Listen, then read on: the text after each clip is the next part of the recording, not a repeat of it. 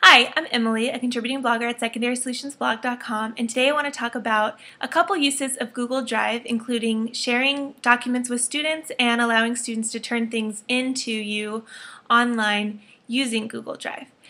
There are so many possibilities for technology in the classroom, and I hope that you join us for more of these technology video blogs for teachers at secondarysolutionsblog.com.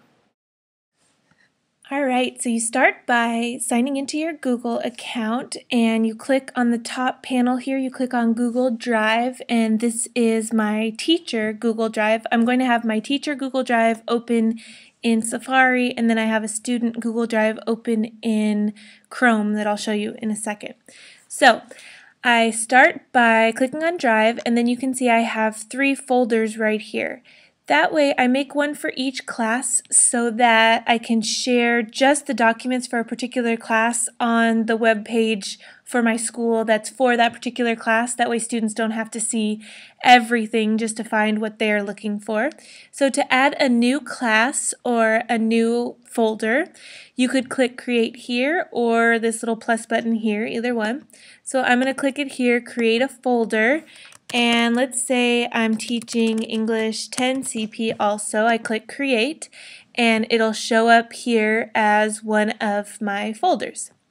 Then within each folder you can also create subfolders so that your documents are really organized, which is nice when you're sharing with a lot of students. They want to see a lot of organized documents so they don't have to look too hard.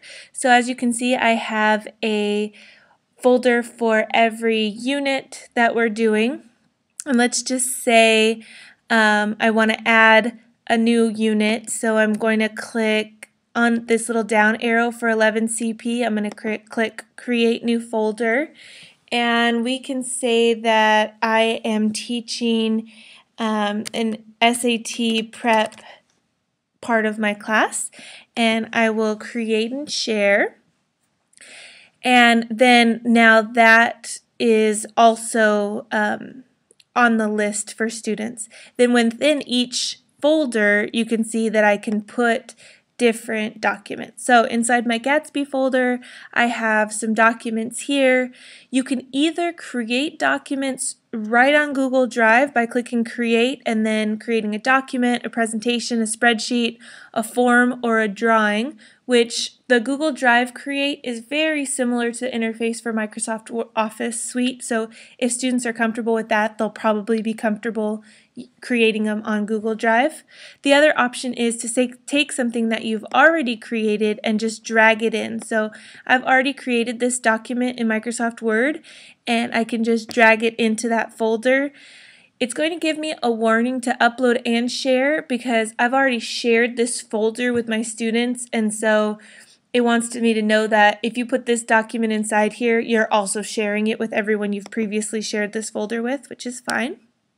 So I click Upload and Share, and it's there in a matter of seconds, and if students log on, they can see theirs.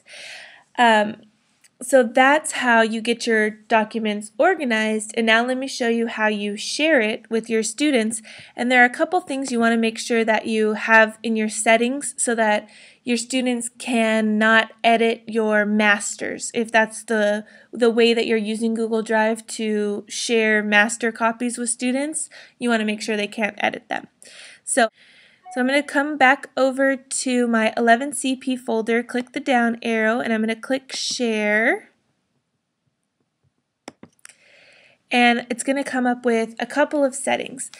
First, I want to make sure that who has access, anyone who has the link can view.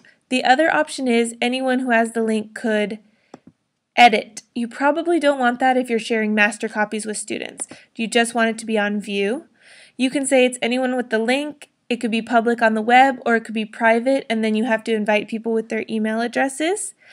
So you'll say OK. You'll save that. The other thing you really want to make sure to do at the bottom here is only the owner can change the permissions. You want to make sure that you have that as the setting. The other option is to say that anyone can change the permissions, and that's probably not what you want if you're sharing your masters with your students. The other thing you can do is you can invite people down here with their email address, and these people will be collaborators, and you could decide if these people that you put their email address here can edit or also can just view.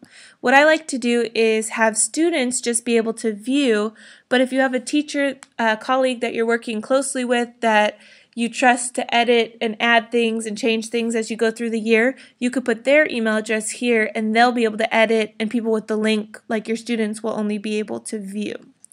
But that's up to you. If you're inviting people, you can invite people. If you're not inviting people, you can just copy and paste this link here and then click done, and it's been shared with anyone who now has that link. So then I could go to my school's website, paste that link onto my website for my classes, and the students can access it directly. So let me show you how a student would access it. I'm going to bring over, this is my student Google Drive that I'm signed into. It's a different account. And I would go to my school's website and I would click on that link that my teacher posted on there, and I'd paste it in the top. And this is what it's going to look like. Here are all that teacher's documents that she shared using that link. And I have a couple options as a student. I could just click on them every time, go back to the link and look at things individually. If I click on it, I could save it to my Microsoft Word, I could save it to my Drive, I could print it, I could just read it online, or I could add everything or certain things to my Google Drive, and then as a student I will always have access to that on my Google Drive. So I'm going to go back to the main folder, and I'm just going to add everything because I know that I'm going to be in this teacher's class all year long. So I click up here, Add to Drive, and then I click Open in Drive, and it's going to now be my drive, not my teacher's drive, but I have all of those documents still that are owned by my teacher, but I have access to them. Another really fun thing that you can do with Google Drive is you can create a Dropbox for students to turn things in. So I'm back to my teacher Google Drive, and I want to go to create a form. Let's see, I'm going to create it inside of the Gatsby form here. So I'm going to say create a form, create and share. And this form is going to be, let's say it is the 1920s research paper. And you can click any theme you want for it. It doesn't really matter. I'm just going to click the default and say OK. And I need to have a couple of questions when my students come to turn it in. And actually, I'm going to say this is for period 4. I'd make a form, a Dropbox for each class, because the grades or the submissions are put all together, and I want to keep the grades separate for different classes. It just makes my life easier.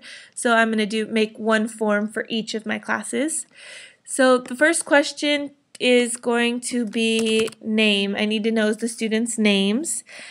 That kind of question is a text question. I'm going to say that it's required, and I'm going to say done. The next thing I want to add is I want to add something that makes the students acknowledge that they understand my plagiarism policy. I understand Mrs. Guthrie's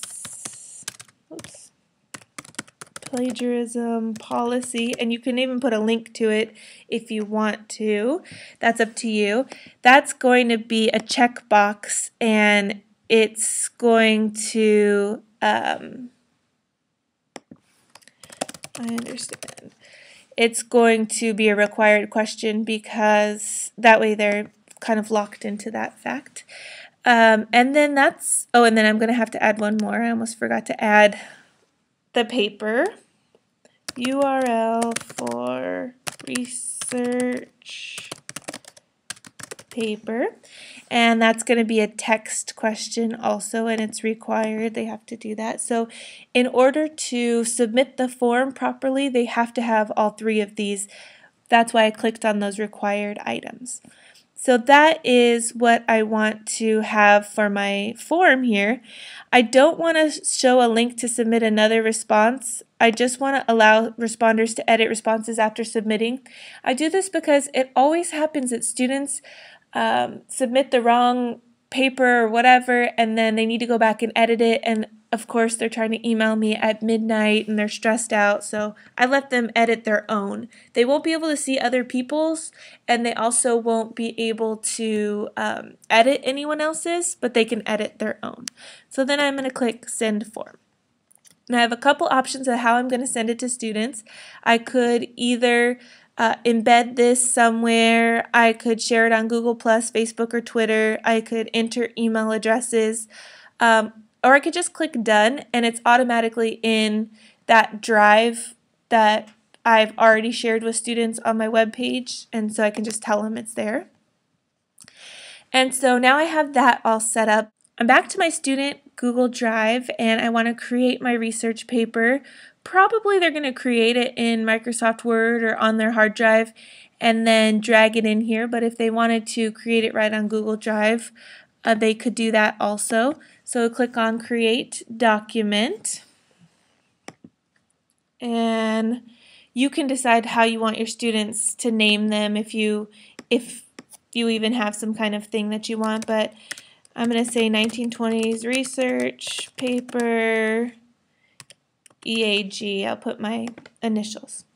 And then great paper. We'll just pretend like I'm a student and I just wrote a great paper. You can see it has all the normal kind of boxes here. And then I'm going to click Share. And I want to make sure that for this, anyone with the link can see it because I'm going to share the link with my teacher.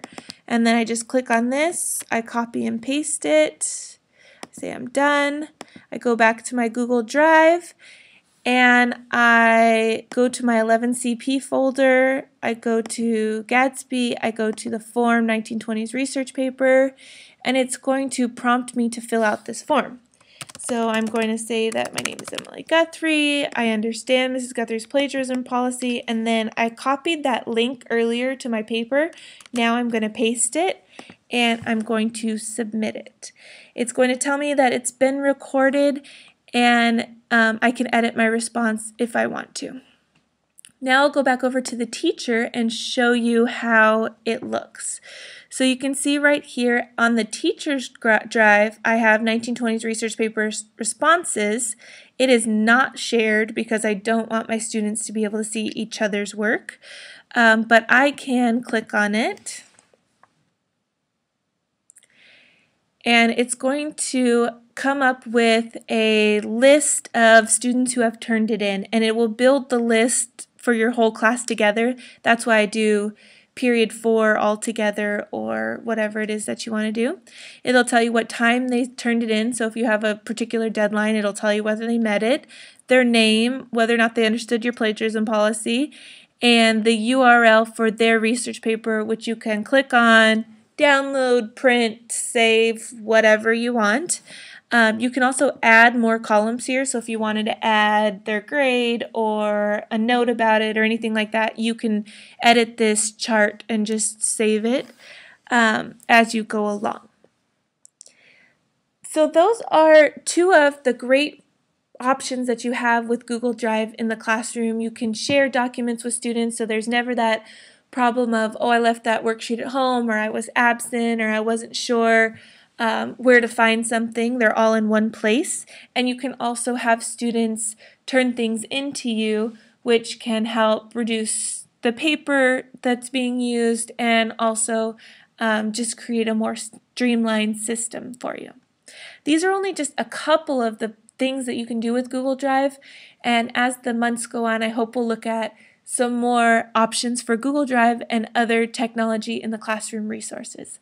For more information and for other teaching tips, visit us at secondarysolutionsblog.com.